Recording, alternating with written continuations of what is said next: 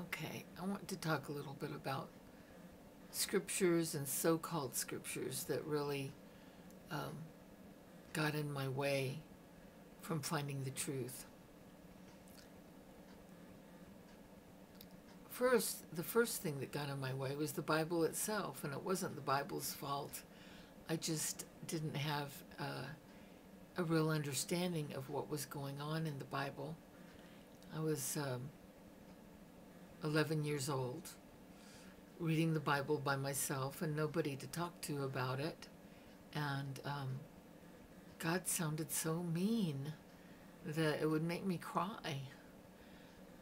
It wasn't until many, many years later that I learned what the context was. I had no sense of the context, and I think most people don't have a sense of that context.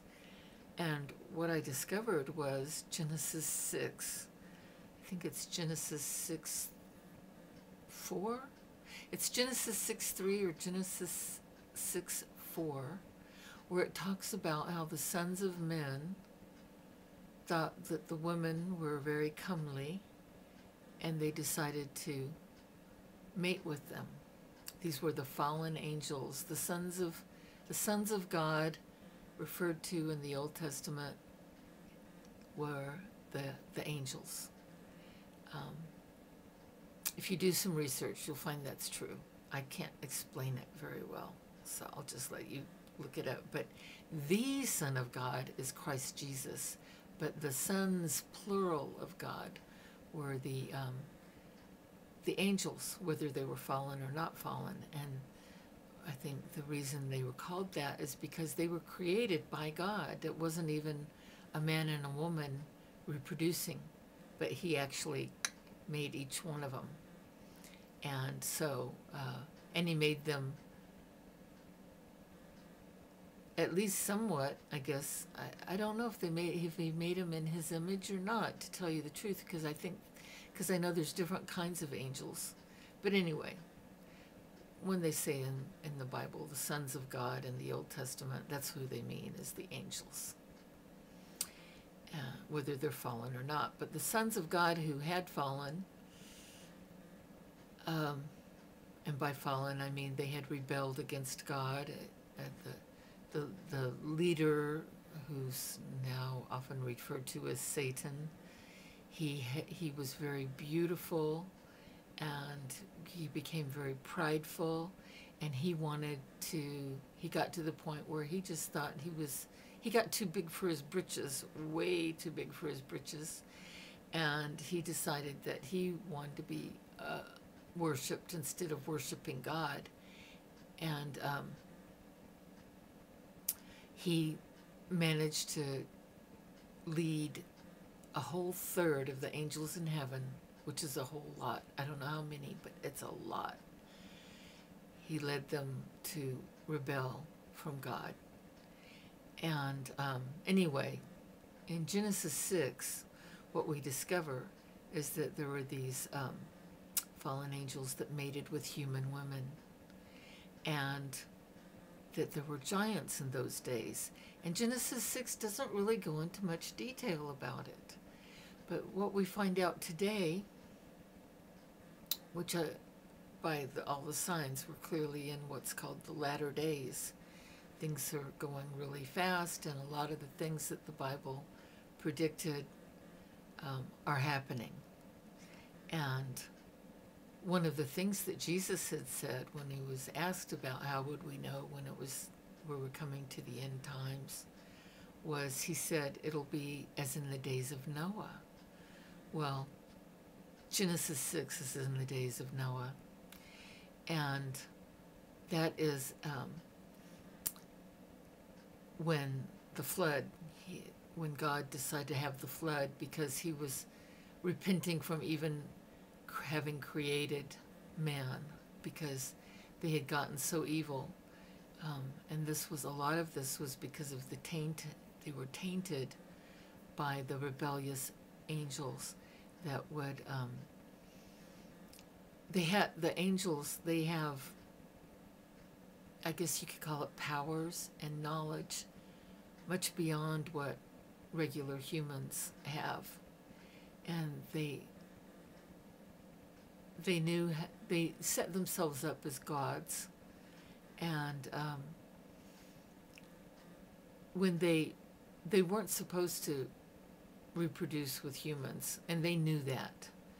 And what you find out in the book of Enoch, which Jesus himself mentioned Enoch, so did his, I want to say, I say that really surely, but I'm pretty sure he did. His brother Jude definitely quoted Enoch, the book of Enoch. And Enoch is also mentioned in Hebrews as well as in Genesis. So this Enoch was the great-grandfather of Noah. And what we find out is that from the book of Enoch, which does not contradict the Bible until you get to chapter 108, which is the very last chapter, which was added on later, and a lot of scholars are really, who do accept the book of Enoch as being inspired scripture, they're not so sure about chapter 108. But anyway, the first 107 chapters are pretty darn close to scripture, and in fact it was kept as scripture in the Ethiopian Bible. They were the only church in the world that decided to keep the book of Enoch, even when the others who were deciding about which books to go in the Bible decided against putting the Enoch in. And I think that worked out perfectly. I mean, it's obvious that it did, because when you read the book of Enoch, and this is just the first book of Enoch, there is no second and third books of Enoch made by the great-grandfather of Noah. The other two are imposters and Antichrist. It's not even worth reading books 2 and 3 unless you're a Bible scholar and you already have a solid knowledge of the Bible. Then you can read it just to help warn others. Anyhow, the very beginning of the book of Enoch, it explains that it was written for the people in the latter days. And that's us. We've been elected. And so the book of Enoch lets us understand that a lot of things about what was happening with those fallen angels, that there was 200 of them, and they all met together at the top of Mount Hermon in Israel. And one of them was saying, hey, I want to go, mate with this human woman. We ought to go do this. But I'm kind of scared to do it by myself. Why don't we all make a pact and we'll all do it? They kind of gave each other courage by deciding to do it together. And I think they were probably thinking, oh, God will understand. He might get mad at first, but then he'll forgive us. Maybe that's what they were thinking. I don't know. But anyhow, when they did that, and what I wanted to say about angels, we know from the Bible, which is all true, it's the Holy Bible, King James or the Geneva 1599, there might be one or two little small errors in it, but really it's very good translations. All the other ones I'm not gonna vouch for, because there have been changes made where in some Bibles some things have been taken out, some things have been added, but you can pretty well trust for the English translations, the King James Bible, I trust them both. And if I have a question of one, I look at the other, Geneva and King James. Anyhow, where was I?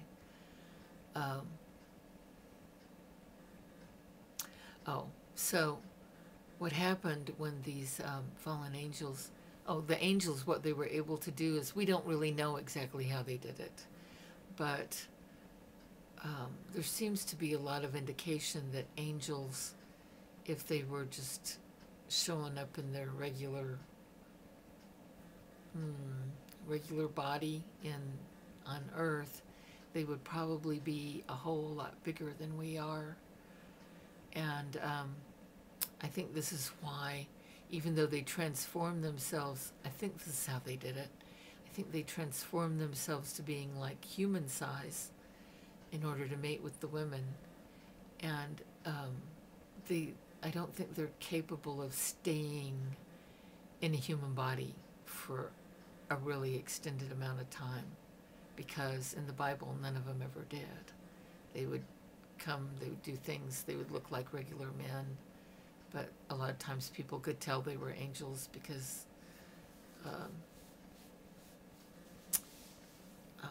I'm not going to say how they knew, because there's could be different reasons. But anyway,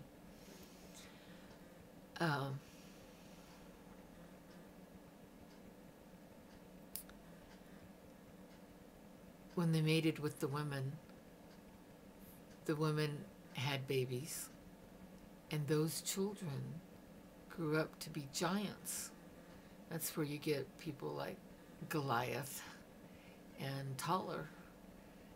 We don't know exactly how tall those giants were, but a lot of bones have been found all over the world of giants, and they've been hidden. I think it's the conspiracy of those fallen angels who want to rule the world, actually, and want to be, it's one in particular is going to end up doing it, and he wants to be like treated as God and wants people to obey him. And one of the things, that main thing he wants to do is keep people away from Christ Jesus, because that's really the only weapon that mankind has to fend them off. We don't have their intellectual prowess. We don't have their supernatural powers. And we don't have the ancient knowledge that they have. But as children of God, as long as we accept him and love him and obey him, we have total protection, or, well, pretty close to total. There have been a lot of martyrs, so anyway, this is all a temporal world, and one likes to think that anyone who's been martyred was willing to do that, or they wouldn't have put themselves in that position. And we know from the Bible that anyone who is martyred for Christ has a very special reward in heaven, in eternity, and they certainly deserve it. Anyhow, these their offspring were giants, and what happened to the women, we don't really know. It could be that they died in childbirth, or it could be that the angels had a way to have them have premature births before the women would be harmed by birthing such a large child. That's not really covered. I don't know. But anyway, the thing about these giants and the children of the fallen angels with human women is they were just evil. They were just mean. They were very violent and were even cannibalistic. They ate not only people, but each other. They ate a lot. And I guess they would run out of vegetation. And, well, I know it sounds like I'm telling a fairy tale, but unfortunately or fortunately, whichever way you want to look at it, I really believe this is true. And it's a very fascinating thing to look into. You can find books. There's one that's like an encyclopedia of the bones that have just been found in the United States over the last 200 years of giants. And at first, the Smithsonian used to admit it. And I think there were even some publications that came out where the Smithsonian would mention the giant bones. But pretty early on in the 20th century, suddenly the Smithsonian clammed up and didn't anymore. And it's believed that that's when the Freemasons kind of took over the Smithsonian. Because the Freemasons are all, some knowingly and others unknowingly, are in on this conspiracy. That's whoever the ones who are taking the orders, they're taking orders from, ultimately, from these fallen angels. And, geez, I know it sounds like I need a tinfoil hat, doesn't it?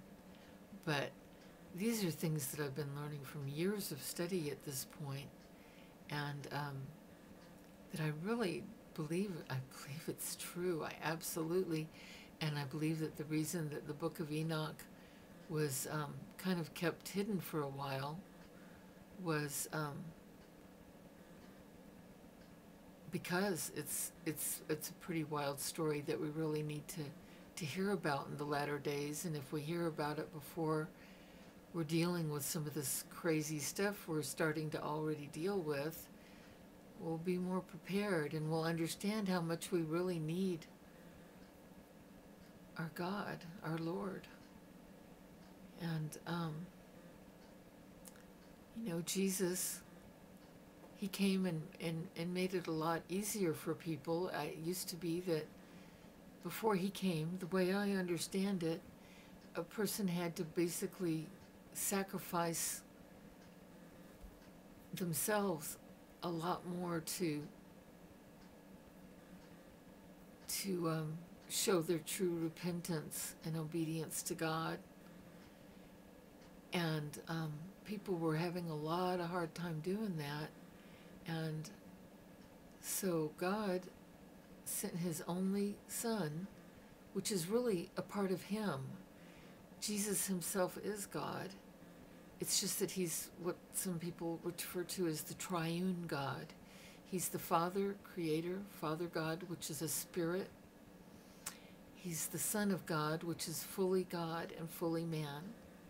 And he's the Holy Spirit, or Holy Ghost, which is something that begins to live inside of us once we have turned to Jesus. And that's when he will give us the Holy Spirit, and he will also, and then we also get baptized, and as a representation, we immerse in the water and come back out, and it's to show that we become a new person. We were once dead, and then we become alive, because the death warrant is already out on us when we're born, because we're born into sin. We're born into a fallen world. But once we turn to Jesus, we're given life again. We're given eternal life. And a lot of people think, and there were rumors that started right away after it happened, a lot of people think that Jesus was not really crucified, or that he didn't really get raised from the dead, that he didn't really raise from the dead 3 days later. But there's actually a really good book out called The Case for Christ, and I would highly recommend it to anyone who doubts that Jesus either really existed, or that he was really crucified, or that he really resurrected. Because you don't have to only believe the believers. You can also, there were also a lot of people that wrote about Jesus and about the things that happened in those days that were not believers. And, well, it's a whole book, so I'm not going to try to tell you, but it's a good book. The Case for Christ by Lee Strobel, who actually got this information when he was trying to prove to his wife that Jesus didn't really exist, because he was an atheist, and he loved his wife, and he was worried that her becoming a Christian was going to ruin their marriage. And he was very astounded to learn that before it was all over, he himself became a believer. So, and then he actually ended up becoming a minister. So anyway, he had been an award-winning investigative journalist for the Chicago Tribune. I think that was back in the 70s. Anyway,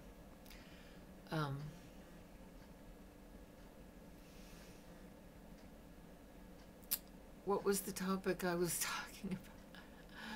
Combination of it being late at night and my short-term memory is not as good as it used to be. I think I wanted to talk about scripture, yes, because when I first became a believer in Jesus, I didn't know much scripture at all. And I did start reading the Bible, and I was reading the King James, and I loved reading it because I had fallen madly in love with Jesus, and I wanted to know more and more about him. But I didn't really get that far in the Bible before I was starting to remember other books like, oh, the Aquarian Gospel of Jesus the Christ. That one has Jesus in it, and it tells about the other years that they don't talk about in the Bible. And I still had a lot of New Age beliefs, and I didn't think of them as New Age beliefs. That's what I think of them as now. And so I started like, oh, well, I can just add to my reading about Jesus by reading these other books too. And boy, that was a real recipe for confusion, because those were really not, those are not good books to read. It's basically another deception from the fallen angels. They want to teach another Jesus. That's what Paul referred to it. He says, if you ever hear someone preaching another Jesus than what we're telling you, then beware. That's a false prophet. Those are false. And what the fallen angels want, one of the things they want, is for people to just think of themselves kind of the way the fallen angels think of themselves. They think, well, I'm a God, or God's inside of me. And that way you can go the direction that they went and turn away from God, even though they've been told. In Enoch, in the book of Enoch, what you discover is that the angels got kind of really worried after they had mated with the human women. They found out that God was, well, they knew that God would be really mad about it. And God is so pure that only those who are not doing things that he finds abominable can even really be in his presence and communicate with him. It's kind of like he's the real light, and darkness can't just like walk in and talk to the light, because darkness isn't there. He's so pure, and so he can only hear from us when we're being really in alignment with him and coming from a really pure place. And that's how Jesus helped so much, because he gave us the way through him, and he sacrificed himself for us, just the way how a father or mother would. So a mother or father who really loves their child, they give their life for their child. And this is what Jesus did for us. Anyhow, I started reading things like the Aquarian Gospel again, and some of this, I don't even want to list these books because they're just ridiculous, but I started reading different books and getting a little bit confused, and then I started getting a lot confused because I got to a point where I guess I felt like I didn't need the Bible to read about Jesus because I had these other books I could read. And I was reading one day in the Bible about fornication, which basically means sex outside of marriage. And you're not supposed to do it at all. And I had already been doing it, and I was so comfortable with it, and I didn't think there was anything wrong. I'd never thought there was anything wrong with it. And I finally came to a point where it took about a year before it happened, but I came to a point where it was like, well, wait a minute, I live in the 20th century. At this time, it was still the 20th century. This is the 20th century. The Bible was written such a long time ago for different people in a different time, and you just can't tell people, in 1984 that it was actually 1983 that I became a Christian. You can't tell people in 1984 that they can't have sex outside of marriage. That's just unreasonable, is how I thought of it. And so I was putting my own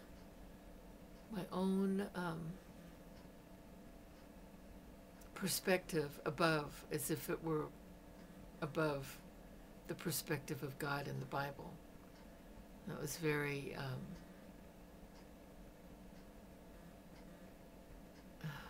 I can't think of what the word is, but it wasn't a good thing to do.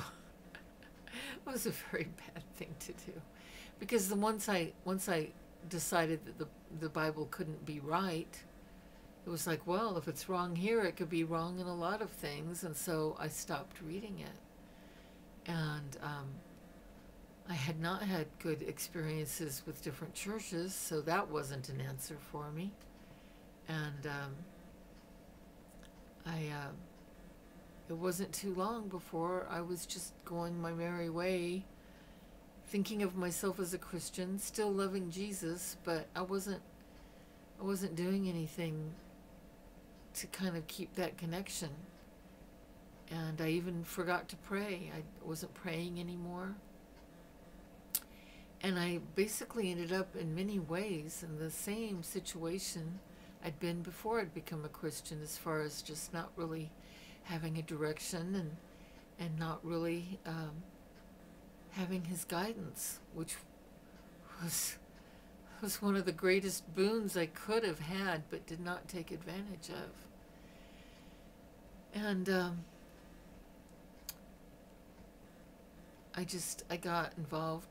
had been gotten involved with a guru who later didn't want to be called a guru. He wanted to be called a master. Either one, it wasn't good. If I'd known the Bible more, I would have known I wasn't supposed to do that. But instead I thought, oh, well, I think maybe because of some new supernatural experience I had, I thought, oh, well, I think maybe Jesus is trying to tell me that I should follow this guru, because he probably represents Jesus for today. Because the guru did not give us he didn't tell us not to have sex outside of marriage. He didn't tell us a lot. He didn't even tell us not to do drugs. He didn't tell us not to he didn't tell us a whole lot. He was pretty much an anything goes kind of guru. And I really believe that is a big part of his appeal. Anyway,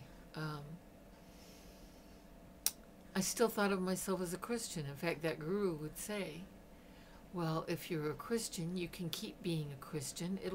I'll just, by your being involved with me and doing my meditation and serving me. He would never put it that way.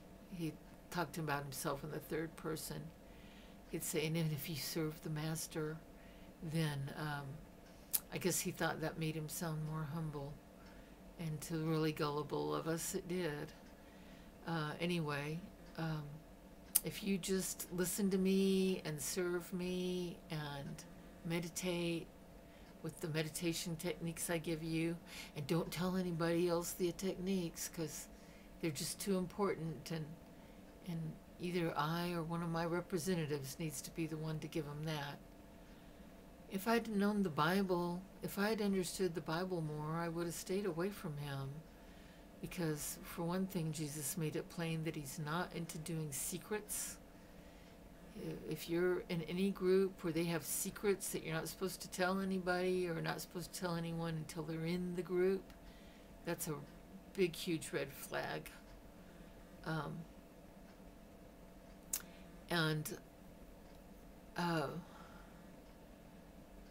Anyway, I think I know for me, that was part of the reason that I got along so well with following him, was that I got to make all my own decisions still. Almost all, I served him and I listened to him and I meditated. And then outside of that, I thought, okay, well, I thought that was my armor. I thought that was my armor of God. And that anything else I did, I had full protection. Oh, no. That's not how it worked out. But I think I've already made this video a little too long.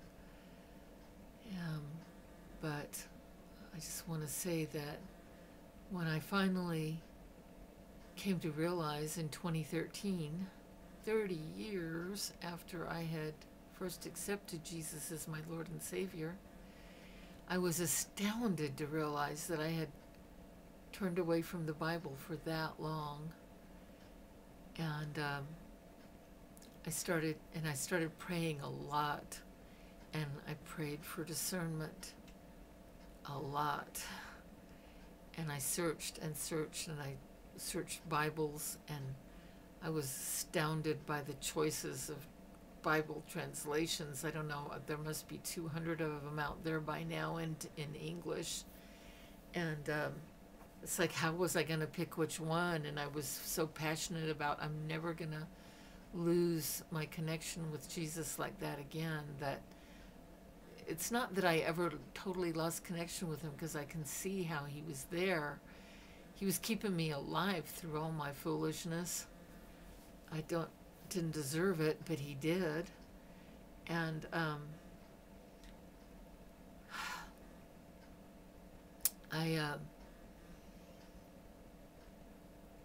wanted to really, really read the Bible and really understand it, and just like a lot of people think, I thought, oh, the King James, it's too archaic. Just like the same thing I used to say about the Bible itself. And so I can understand it better if I read a modern version. And so I went out and I got so many Bibles. I spent hundreds of dollars on Bibles, which for me is a fortune. And only to finally find out, especially helpful for me, were Chris Pinto's documentary series. It's the first in the documentary is called A Lamp in the Dark, free on YouTube, or you can buy the DVD, which is even better. To do that, to support Chris Pinto and his Adulam films, because he does a lot of good films. And the second one was called Tares Among the Wheat, which for me was both the first two were both blockbusters for me. They really were. And then the third one, Bridge Over Babylon, that one got more intellectual, and I don't know that I don't know about that one. I really don't think I got as much out of that third one. Anyway, it really helped me understand the importance of the King James Bible or the Geneva Bible, because those are the ones that they both used the same manuscripts. And in the late 19th century, there were two men named Westcott and Hort that edited the Greek text. And when you say the Greek text, when it refers to the Bible, we're talking about the New Testament. And one can tell from letters that they wrote to each other and different things that they were spiritualists. They didn't even believe that Jesus did miracles. And, well, it was just all part of the fallen angel's design. That's what I really believe. And you'll find that most Bibles today do not use the same text as the King James and the Geneva Bibles. I really like the Geneva Bible a lot because the men who translated that were all doing it at a risk of their lives. They had a very passionate love for Christ, and I just know that they were coming from a really pure place. And actually, one of the main reasons, as I understand it, that King James decided to have a new translation made was because he was concerned that people might not keep believing in the divine right of kings, because the Geneva was the first Bible that started getting into the hands of the common people. And it had a lot of study notes. And in those notes, it said that if the king or the pharaoh is telling you to do something which goes against God's laws, then you're right to refuse to obey the king or pharaoh. And I think that that's probably the truth. That's probably one of the main reasons King James wanted to have the Bible translated again, where they wouldn't have those study notes and but at the same time, there's a lot of good things about the King James. So I like them both. And it's harder to get a good copy of the 1599 Geneva, at least in hard copy, with large enough print to make it easy to read for people like me who are having a harder time as I get older reading the small print. I really wish they would put it in 2 volumes, where there'd be 1 volume of just the scripture and then a separate volume of the footnotes, so that there would be room for larger print. Anyhow, once I got back into the Bible, it was difficult. It was difficult for me because I really, really wanted to obey God. I wanted to not be rebellious anymore. I realized he was right about fornication all along. And but there was this thing about it was obvious he did not like women to sleep with other women and men to sleep with other men sexually. And although I never identified as homosexual, there are people in my life that I love very much that do identify that way. And I just didn't want to accept it, that God wasn't okay with it. And I tried my best in my own way to twist the scriptures. And I didn't see it that way at the time, but I just thought there's got to be an error in translation, or I just couldn't believe God would say that. And I even went to a church that was, I was one of the only straight people, one of the only people that was just a heterosexual, that went to that church. And I did it because I wanted to be supportive of homosexuals and transsexuals and all of that. And I was really upset that most of the churches were saying it was not okay to be homosexual, because I thought that was unloving. It took me a long time. I'd say probably until 2015. It probably took me 2 years before I had. Part of it was a supernatural experience that I believe definitely came from the Holy Spirit, where they were having a prayer meeting at that church I was going to, and the gay, he called himself gay, pastor was speaking in tongues, but the way they did it was very chaotic because different people in the room would all be speaking in tongues at the same time, and you could, I would just listen to him because I'd be sitting in the front row and I'd be near where he was, and I recognized his voice, and he would always interpret whatever he had just said in tongues. And this one time he did it, and I would go to those, even though I didn't speak in tongues. I did one time in my life speak in tongues, but for me it's not something that I can just go, okay, I'm gonna speak in tongues now. It doesn't work that way for me. And but it did happen to me once, and I do know it's a real thing. I also know there's a counterfeit of it from the fallen angels. Oh, so one of the things that's important to understand that you come to learn from the book of Enoch is, what are demons? What are devils? The kind that possess people, that they talk about possessing people and all of that, those are actually the spirits of the children of the giants. I mean, not the children of the fallen angels that were like giants. And one of the part of the punishment of God in Enoch, he explains that they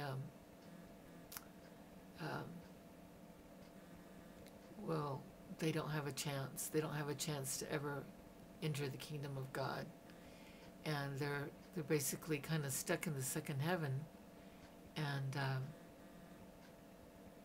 we're in the first heaven, they're in the second heaven, and the third heaven is the top heaven. So anyway, so they have nothing but hatred for us, and